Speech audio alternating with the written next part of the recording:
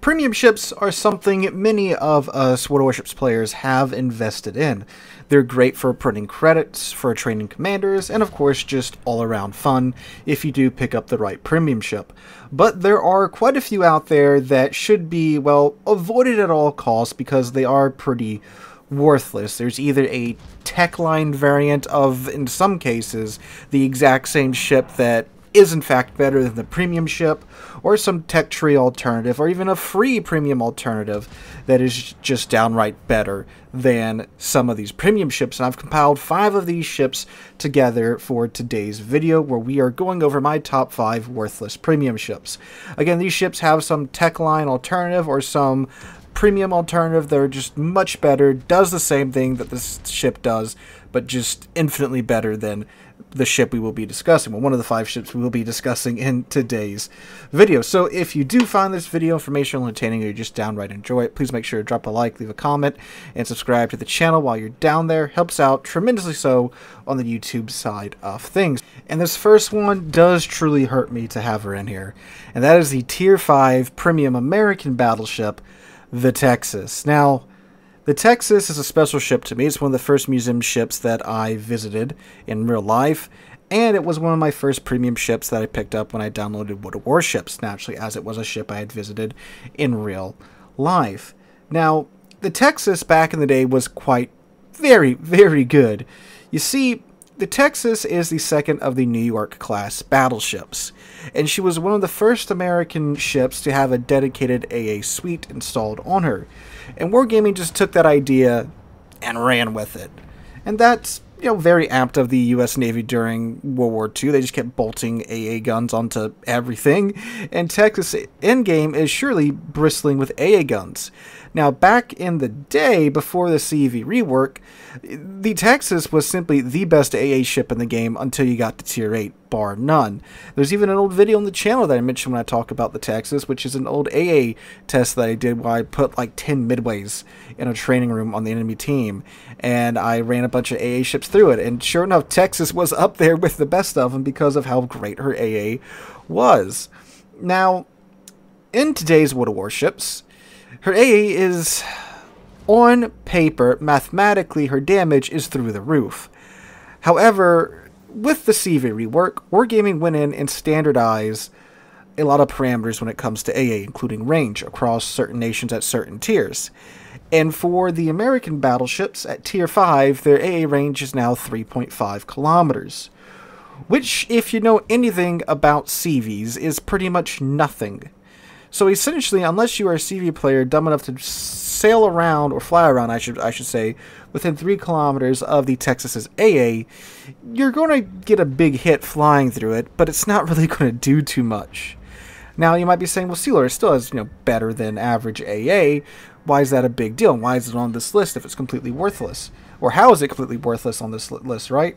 Well, you see, to balance out that god tier AA back in the day, they hit Texas pretty hard with a nerf hammer when it comes to the guns. She has less range and a much slower reload than her counterpart, the New York, at Tier 5. She has almost a 5-second longer reload than the New York. She has a 34.5 second reload, whereas the New York has a 30-second reload.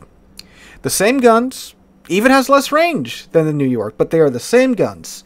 And for some reason, she still has a 34-second reload today. Even though her AA has been nerfed dramatically so to where she can't...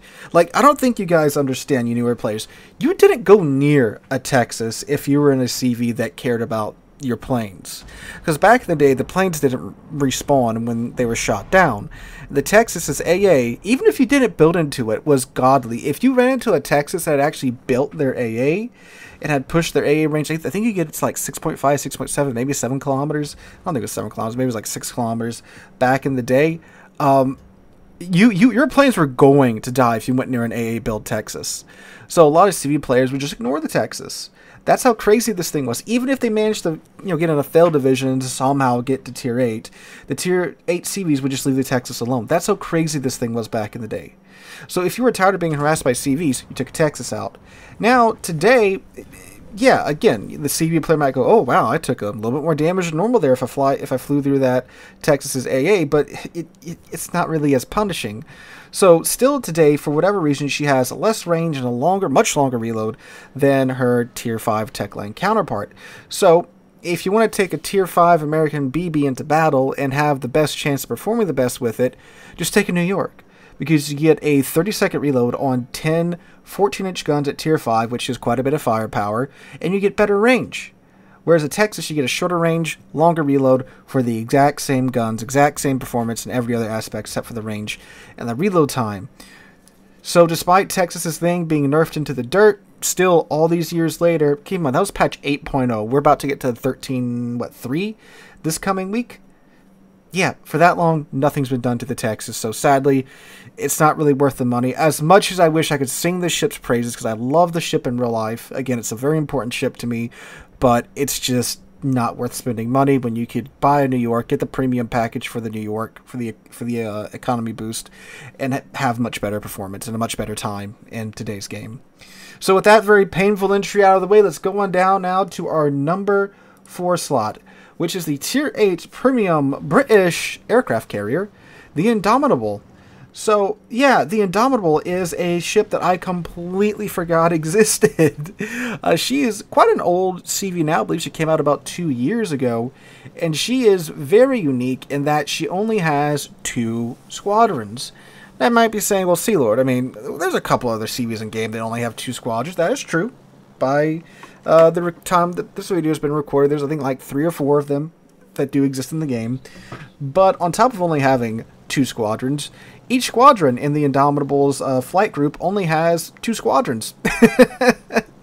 And each of those 2 squadrons, with the exception of the, well, with the exceptions, the other half, with the rocket planes, you get 3 planes per squadron, and with the bombers, you get 2 planes per squadron. So you've got like 4 planes. Really, you just use the bombers, so you really only have 4 planes to play around with the Indomitable. However, they are fast. They do have a high degree of armor on them, so they are fairly tanky with their speed and their survivability. So you do have that going for you there. But obviously, just out of the gate, you can see where this CV is probably not something you want to pick up because it has such a small plane count. Because obviously if you're a new CV player, I mean, shoot, when you have a normal size squadron, losing planes does hurt. Especially when you're a newer CV player, you know, you're not good at dodging the flak or anything like that just yet. But when you have a very small number of planes, obviously that's not very ideal. And it's not just that. The Indomitable can be a pretty decent CV if you know what you're doing. She has a high skill floor because you have to really abuse this old system called slingshotting.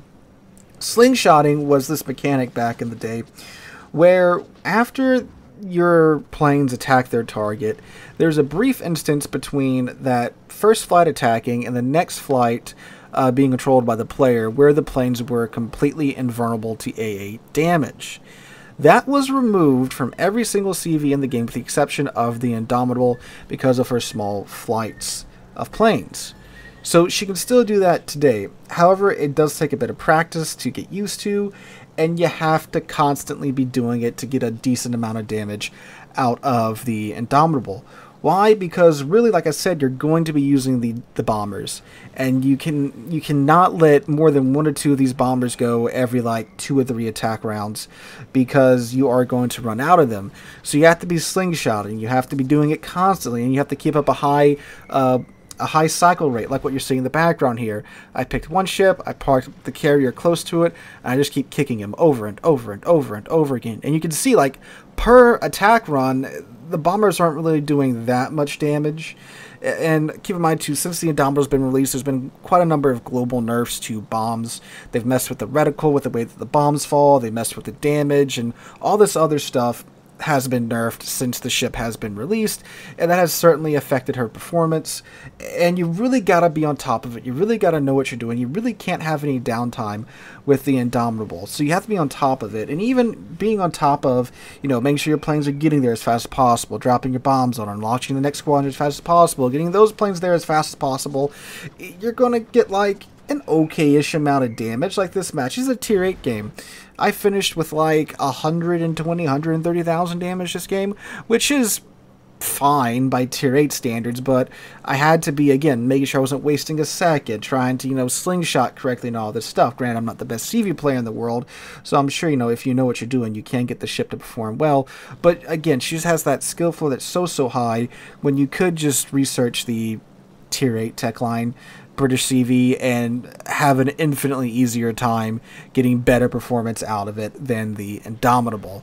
So again, you want a tech line, or you want a tier 8 British CV that's going to make you some money. You can just research the tech line one. Again, buy the premium economic bonus for a fraction the cost of the Indomitable herself, and have a much easier time getting better performance out of the ship. The tech line British CVs are some of the best ones for getting that nice damage over time farming, but the Indomitable, again, it's like you got to be like hyper fixated on it to really do well with it. So not really worth it in my opinion, and hence why I say it's a worthless premium ship. Alright, going down to number 3, we have the tier 8 American battleship, the California. Man, y'all are probably tired of me talking about the California, but yeah, this thing is just mega garbage in my opinion. Now, to be fair to Wargaming, they have actually given California a couple of small buffs here recently that have made her a bit more comfortable to play at tier 8.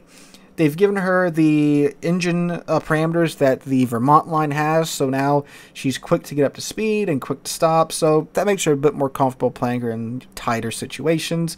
And they have shaved her reload time down from 34.5 seconds to 32.5 seconds, so a nice 2-second buff to the reload. Would I still say don't buy the ship? Well, it's on this list, ain't it? While she is a little bit more comfortable to play, there's still no reason to buy this thing. Why? The Arizona exists. So, the Arizona is a tier lower than the California, and she has the same gun setup as the California. Like, literally, the same gun setup, but she only has to deal with tier 6 matchmaking, whereas the California has to deal with tier 7 matchmaking, which means the California can, of course, get double up tiered to tier 9, which is just painful in most tier 7 battleships. But when you're in a California, which if you are blind, it's a massive target. It's, a post-Pearl Harbor refit. It's a Tennessee class refit post-Pearl Harbor. So they added on the torpedo bulges, the secondary mounts. There's a ton more superstructure there than, of course, before the Pearl Harbor attack. So you have so much superstructure to farm, these huge torpedo blisters to farm, that so many tier 9 cruisers, destroyers, and battleships are just going to see you and just see free damage floating there. On top of all that, too, the guns aren't that great. Like 12, 14-inch guns, that is a lot of firepower, even at tier 7. But man, I don't know if it's just my luck or what, but the California's guns just never have really performed fantastically well for me. I think I've had 1 or 2 games that I had some pretty good runs in them, but the guns just seem to be wildly inconsistent, which is kind of weird for an American battleship. American battleships tend to have some of the best gun performance in game when it comes to their accuracy and their consistency, but the California just really hasn't done it for me. I mean, you can see in the background footage too, it's just kind of a scattergun. And you can imagine playing this at tier 9 when, if you have 14-inch guns, you have to be able to, make sure those shells go where you want them to go, because 14-inch guns can work at tier 9, like we've talked about with the Duke of York. She's a tier 7 battleship, but when she gets up to tier 9, she can fall back on the, British BBHE, and her guns are generally accurate enough that the shells will go where you want them to, at least thereabouts, by tier 7 battleship standards. But the California it just doesn't. It's like, why would I want to, putter around in this fat tier 7 battleship when I can putter around in a tier 6 battleship with the same gun layout, but you get more favorable matchmaking? You don't have to deal with tier 9 battleships.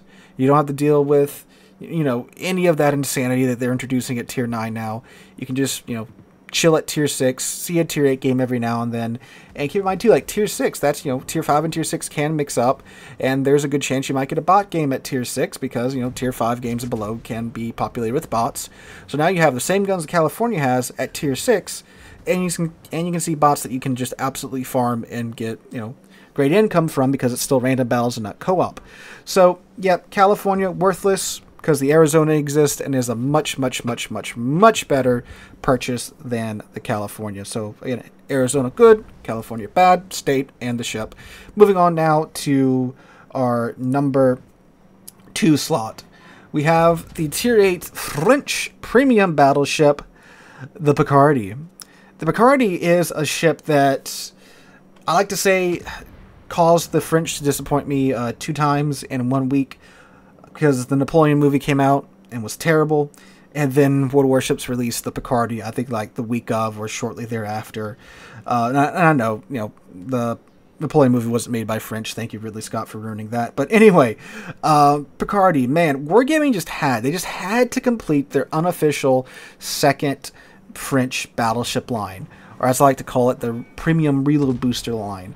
If you haven't noticed, from tier 7 to tier 10 now, we have a up-tiered French tech line battleship that they just slapped reload booster on and called it a day. Except with the Picardie, they made some very weird choices with it. So the Picardie is a Leon, as we all know and love our Leon, our little tier 7 goofy French gun barge, right? We've all, loved getting into a division of 3 Leons, focusing a target down, and just showering them with 36, shells. It's a beautiful thing to witness. So they took that, up-tiered it to tier 8. They did beef up its armor to tier 8 specs, but then they dropped the gun caliber down to 305 millimeters for some reason. And it's like, okay, they dropped the caliber down to 305s. Okay, so surely then the guns must be more accurate than the Leon's guns, right? Because if you're going from 340 millimeter guns to 305 millimeter guns and getting up tiered, like, okay, I could see maybe this works if they're accurate. They're not accurate by any stretch of the imagination, unfortunately. I don't know why. I don't know what the reasoning was behind this, but okay, they're 305s now. They're not more accurate. They're smaller, and now you have to deal with tier 10 ships. And if you guys, can't math, 305 millimeter guns don't really overpin a whole lot when you see tier 10. So, of course, you have to just be relegated to HE spamming, because you can't overmatch a lot at tier 10. So now you have an HE spamming up-tiered Leon that does have a reload booster, but you have the 305 millimeter guns, which shatter a lot from my experience. Don't really start that many fires. I mean, you would think, mathematically 15% fire chance by 12 guns, that's over 100% fire chance per salvo, but that's if every shell hits. And since the guns are inaccurate, every shell is unfortunately not going to be hitting. So, yeah, you have an HE spamming Leon that is stuck at tier 8. It's going to be in a lot of tier 10 games. And then, on top of that, too, while they did beef up the armor to have 32mm plating on the extremities, it's still not great. And then with the gun layout, if you want to get all your guns on target, which you really need to because of how inaccurate they are, and because, again, 305mm gun, you have to show an uncomfortable amount of side, which leads to you getting slapped and you die. Now, the reload booster is pretty neat because, sure, if you do catch someone broadside, you can crank off an extra salvo or get a follow-up salvo pretty quickly thanks to the reload booster, but it doesn't change the fact that the guns aren't accurate, and, it is a battleship, so you're not going to be reload boostering every shot. So, yeah, it's just a miserable experience, and, again, if you want a French gun barge with 12 guns, just get the Leon and buy the premium pack for it for the economy, and you'll be on your way having a much better time in the Leon than you do in the Picardie. And finally, that takes us down to our number 1 slot, which should be no surprise to anyone that caught Friday night's live stream, and that is the Tiger 59. The Tiger 59 is an absolutely miserable experience. I know, I played it for 2 hours on stream on Friday night. I was challenged to get 100,000 damage in the Tiger 59, and I'm not that great of a light cruiser player, but most tier 8 light cruisers I can easily sail past 100k in, because light cruiser, right? Rapid firing guns, you just keep spamming the target, eventually it'll get there, right? The Tiger 59, not so much, because it's essentially, what, a sixth of a Minotaur, or like a third of a Minotaur. It's a ship that has 2 Minotaur turrets on it, and they're the Minotaur shells, to give them credit. It's got all the improved AP pins and all that stuff, but that's it. You get 2 guns. That's it. That's it. That is your entire damage output. No torpedoes or anything, and no, you don't get HE. So you're stuck in a light cruiser, British light cruiser, with 4 Minotaur guns, which means that you're going to be hugging islands, spamming your AP shells, your 4 AP shells at enemy ships, and there's one in the front, one in the back. So it's not even like those situations that you could get in the Minotaur where you can at least get half of your guns in target by hugging the island. Nope, you got to get your whole side out in order to get those guns on target. Now, it does have smoke and it does have radar, so it's got a bit of utility to it. But man, is it just incredibly frustrating to play. Because if you ever played Minotaur, you know that you don't exactly get a lot of pins and bounces and shatters all about the, let's say, what am I trying to say? You don't get a lot of pins with the Minotaur. You get a hell of a lot of bounces and shatters and such, and it's just through the overwhelming non-stop rain of AP shells that you manage to, like, you know, death by 1,000 paper cuts with the Minotaur. Well, with the Tiger 59, it's, well, generally not a lot of death because it's hard to kill anything with a ship that isn't a destroyer or a light cruiser selling broadside away from you, because you have 4 guns, whereas the Minotaur, again, has like triple this firepower, if not quadruple this firepower. No, I haven't played the Minotaur in a hot minute. So yeah, it's just a miserable experience. It has British light cruiser armor. You do get a super heal to counter that, but it's just, don't buy it. Don't worry about buying it. It's not a fun time. What's a fine replacement for it? Any other tier 8 cruiser, anything, tech line, premium, I don't care. It's better than this thing. This thing is a terabad. I don't know how Tiger 59 mains exist. I don't really think they do, because I don't ever see this ship in random battles.